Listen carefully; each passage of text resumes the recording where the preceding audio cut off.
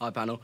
My question is specific to Mr. Shackel. What strategies do you propose for managing and safely disposing a potentially large quantity of nuclear waste? Mr. Shackel. Well, thank you for your question, Noah, and I appreciate it. What I would say is the first thing as part of your question is the quantity of waste or spent fuel, as it's referred to with nuclear energy, is incredibly small. In fact, all the spent fuel from every single nuclear reactor in operation from the beginning of nuclear energy to now could actually fit easily inside a stadium, you know, like the Sydney Cricket Ground or another stadium like that.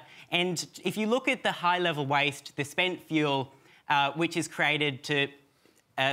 if someone was being powered for their whole lives from nuclear energy, the size of it is about the size of a Coke can or like the glass of water I've got here. So it's an incredibly small volume of waste we're talking about. But it's radioactive, isn't it?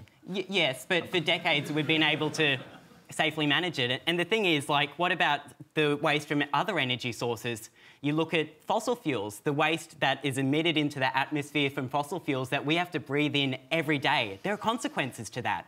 Or renewables, and I understand that there are innovations in this space, and I think that's a great thing, but let's be honest, the majority of renewables, solar panels, wind turbines, end up in landfill today. Specifically in regards to strategies about spent fuel management, basically, they're stored in canisters around the world today. It's incredibly safe. There are videos which you can search up on Google of trains running into them. They've tested it on jet planes to make sure it's secure, and there's never been an incident attributed to high-level waste nuclear management. And the last point I'd make is the government is inevitably going to have to deal with high-level waste or spent fuel as a result of their AUKUS announcement, which they're spending hundreds of billions of dollars on. So at one point or another, the government's going to have to work out a solution for this. And I think because of that, it makes sense to also open up the opportunity for civil nuclear power reactors. Look, Nicki, let me bring you in on this. Will's certainly right that we're going to have to sort out storage of nuclear waste, not just for the low-level stuff that we've been using for a while, but for the AUKUS nuclear submarines, the high-level radioactive waste that'll come down the track too. Yeah, I find this interesting that, you know, the idea that even if you got rid of the ban, even if you ignored the economics of nuclear, which doesn't stack up, we're having huge arguments already between the states because no one wants the waste from AUKUS.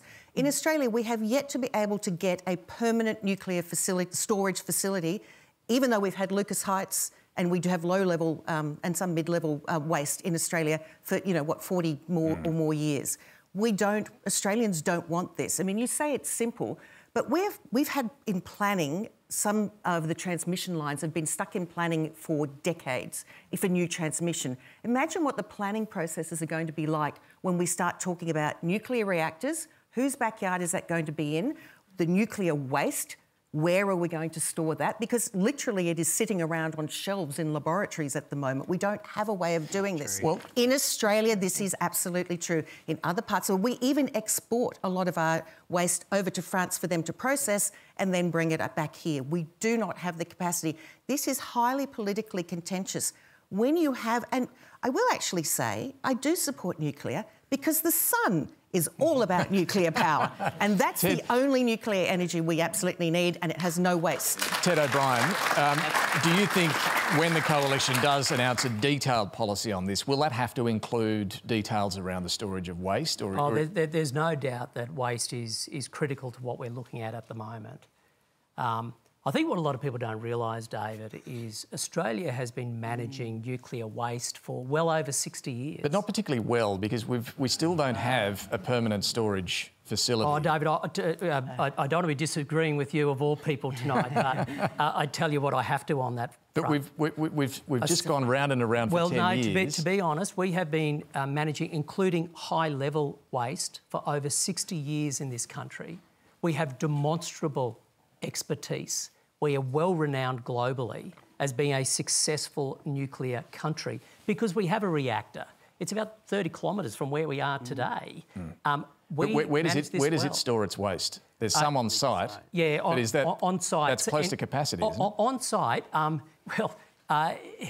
the rules are they're meant to be moving that to a site, which was going to be Kimber. This is my point. But we still haven't sorted this out. It's just been knocked back by the federal court. So would you have to identify a site to permanently store not just the Lucas Heights waste, but the waste that your nuclear reactors would also... Again, David, we're taking our lead from best practice globally. Right. Most nuclear waste is stored on-site.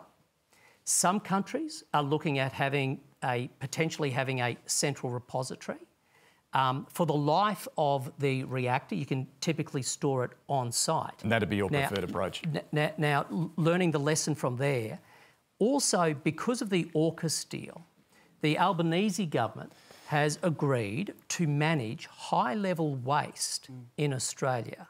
Now, let me ask the Minister again, we about learned that. from the UK. Yeah, we know the Minister... Where's it going to be permanently? I think right now that is a matter for the Albanese government. No, it is. This has to be sorted out. Look at maybe some decades before that, nuclear waste is stored from the submarines.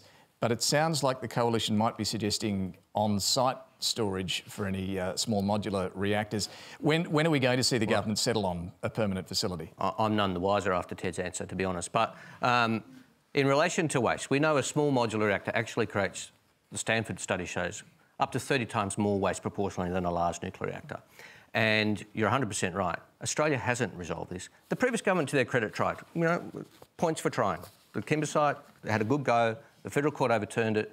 It does underline just how complicated you could have and difficult challenged that it in is. the High Court, you didn't. Well, but the fact of the matter is it wasn't landed. Not the previous government's fault. They tried, but the federal court knocked it over. And yes, we've taken a decision not to argue with the federal court, and I think that's the right decision. I think it shows how hard it is. Now, in relation to the submarines, remember when the previous government announced AUKUS, they said it had no implications for the civil nuclear industry. There was no need to go down that. There were no links. That's what Scott Morrison said. That tune has changed since the election. Now they say, oh, you've got the nuclear submarines, you might as well have a nuclear power industry. There's a complete change of tune. Now, you're right. Yes, the nuclear submarines will generate some waste, only at decommissioning. Unlike a nuclear reactor, which generates waste every day, a nuclear submarine generates the waste at decommissioning. We're a decade or so from getting one. We're many decades from decommissioning it. I have a All right, we need to keep moving. Just very, very quickly. The Minister sits on the National Security Committee, the peak body for our strategic defence in this country. He has given commitments to the United States and to the United Kingdom that we can effectively manage high-level nuclear waste. Here he is on national television saying that we can't. That is a serious concern. And just because you can take... Just very quickly, Will. I'd very quickly have a word. I don't think the issue here is the science. The issue here is politics. I think that's really clear. We have the solutions of how to manage spent fuel, high-level waste around the world, and I think it's a shame we're still having these discussions and fear-mongering about high-level waste spent fuel, because I'm sure they wouldn't be having these discussions in France or in all of the other countries around the world which are able to successfully manage nuclear waste, and it's not an issue to them. But for some reason, it is here in Australia, and I think that says a lot about our politics today. All right.